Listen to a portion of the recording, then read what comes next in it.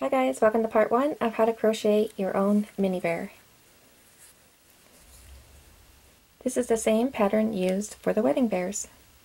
There's a number of videos in this bear pattern, so there is a playlist, and you can find that link up here. It should be popping up on your screen, and if you don't see it there, look in the description box below. There's an introduction video for this pattern as well, and in that video I show you what we need to make the bear. So if you haven't seen that already, please view that, and that will also be popping up on your screen.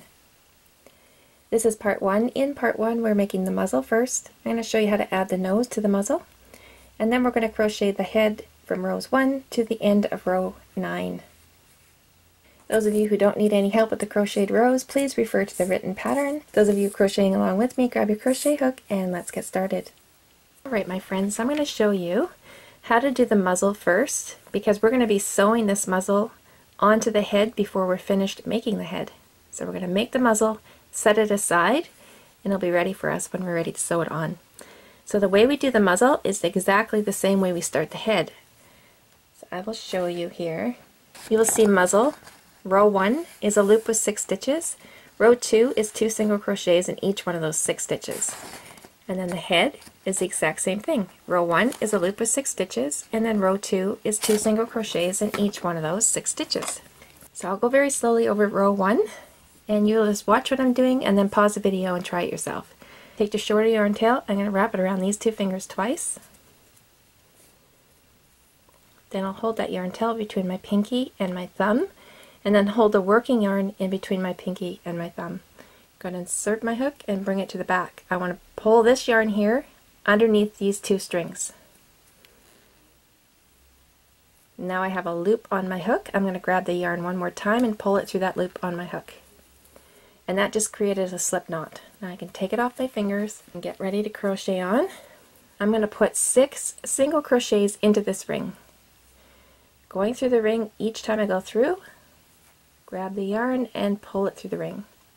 Now I have 2 loops on my hook. Grab the yarn and pull it through those 2 loops. And there was 1 single crochet. Now we're going to repeat that 5 more times. Going through the ring, grab the yarn and pull it through the ring. You have 2 loops. Grab the yarn and pull it through those 2 loops. And there was 2, and 3, and 4,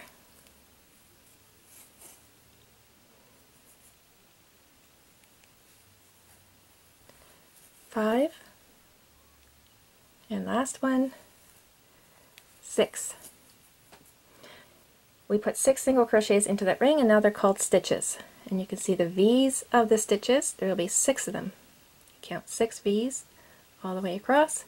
Now we need to close up this ring, so I'm going to hold that slip knot in between my finger and my thumb, and I'm going to pull on one of these 2 strings and see which one will close up this ring. It's not that one, so I know it's the next one. Pulling up from our finger and our thumb, pull it all the way. Now we have another loop we need to get rid of. We're going to pull on the starting yarn tail. Give it a little wiggle. There's our row 1 with 6 stitches. So we can count those. Just pull at your last stitch so you don't lose it.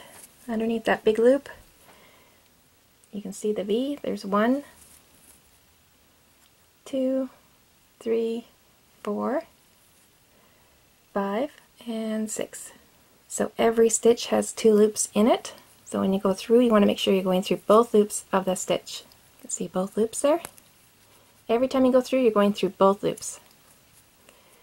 So let's get ready for row 2.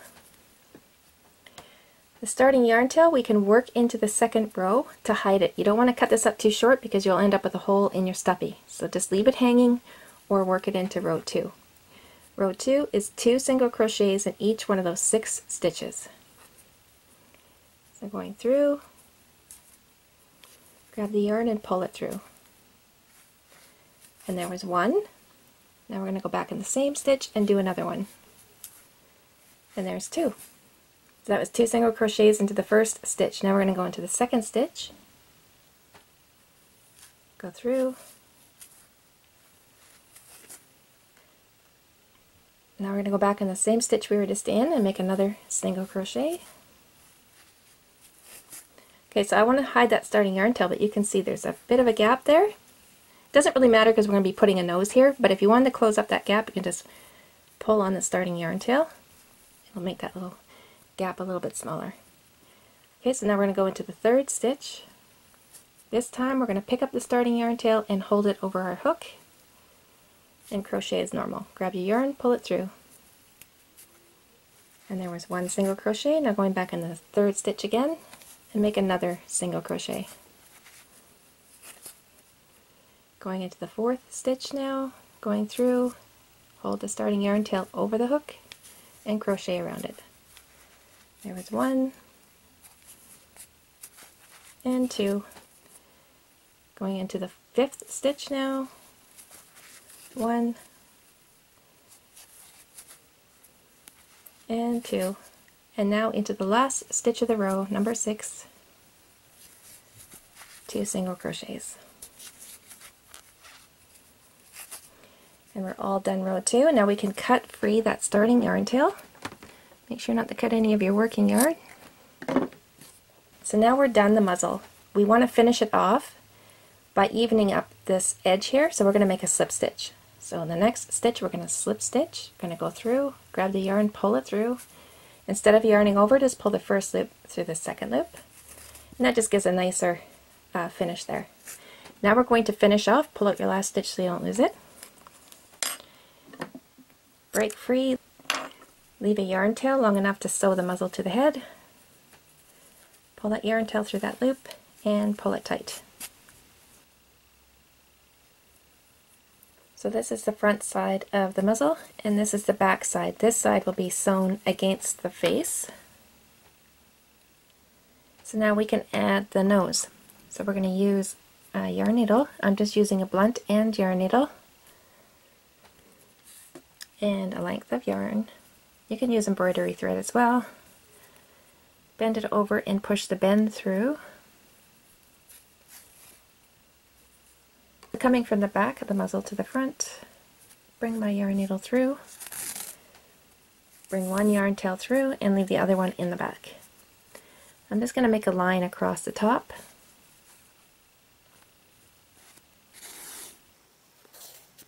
And now I'm going to come through the center hole of row 1, coming through the center, pull it through, and I'm going to make a V. So I'm going to go on the beginning of that line, going back down, coming up through the center hole again, finish off that V. There we go. Now we just have to fill in the middle. I'm going to go right across the middle and over the top of that line. Okay, now I'm going to bring it through underneath. I'm just going to make this a line here, and then back down at the bottom of that V, and that's it. Now we can just knot this off in the back.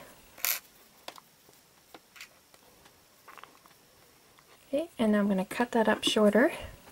So there we go, it's all ready to be sewn onto the face. So now we have to go ahead and make the head.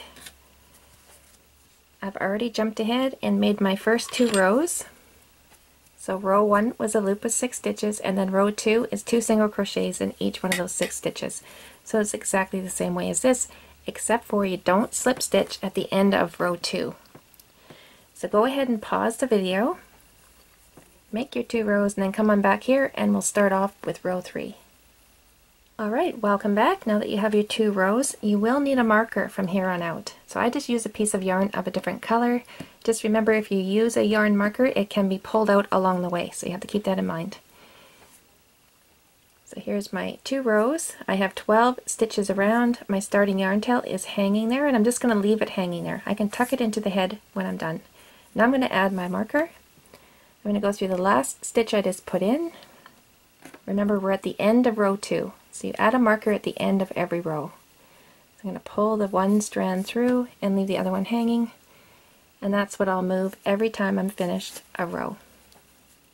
So row 3 is 1 single crochet in the first stitch, and then 2 single crochets into the second, and then we'll repeat that all the way around. 1 in the first, 2 in the second, repeat, 1 in the first, 2 in the second, all the way around. When you land on this marker, you should be putting in 2 single crochets. So let's do the first set together. 1 single crochet in the first, and now 2 single crochets into the second, 1 and back in for 2, and then repeat that, 1 single crochet in the first, and now 2 single crochets into the second. And see, you just keep repeating that all the way around. Alright guys, so I just sped up the row. I'm coming to the end here. So 1 single crochet in the next, and you can see 2 is going to land on that marker, so I'll pull it out and put in 2 single crochets. And that's the end of row 3, and now we have 18 stitches around. And if you're unsure, it's a good idea to count your stitches. Make sure you still have 18, and then move your marker, going through that last stitch, pull it through. Row 4 is 1 single crochet in the first 2 stitches, and then 2 single crochets into the third, and then repeat that. 1, 1, 2, 1, 1, 2. All the way around. When you land on the marker, you'll be putting in 2 single crochets. 1 single crochet in the first, 1 single crochet in the second, and then 2 single crochets into the third stitch. Going back in the same stitch, and there's 2. And then just going to keep repeating. You're going to pause the video and we'll meet back here when we land on the marker.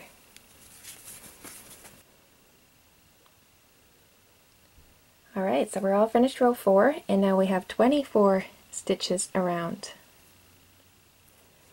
And if your piece is folding up on itself, which is completely normal, sometimes you'll see something happen like this. This is the wrong side, and this is the right side. So if you don't stop and turn it, it'll keep folding up on itself, and pretty soon you'll be working inside out. So just make sure that you're working on the right side always.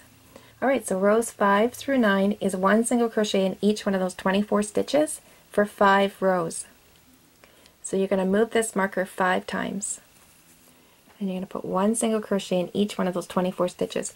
So the first row that I do, I always count in my head as I go along, so when I land on this marker, if I've counted to 24, then I know that I've got the right stitch count. Alright guys, so now you can pause the video and meet me back here when you're finished row 9. Remember, you're going to move this marker 5 times. And I will show you how to count rows if you've lost track, and I'll also show you what to do if your stitch count is a little bit out of whack. So just make sure you have 24 stitches every time you land on this marker. Alright guys, that brings us to the end of this video. Part 2 should be popping up on your screen, and if you don't see it there, look in the description box below. I'll meet you over in the next video.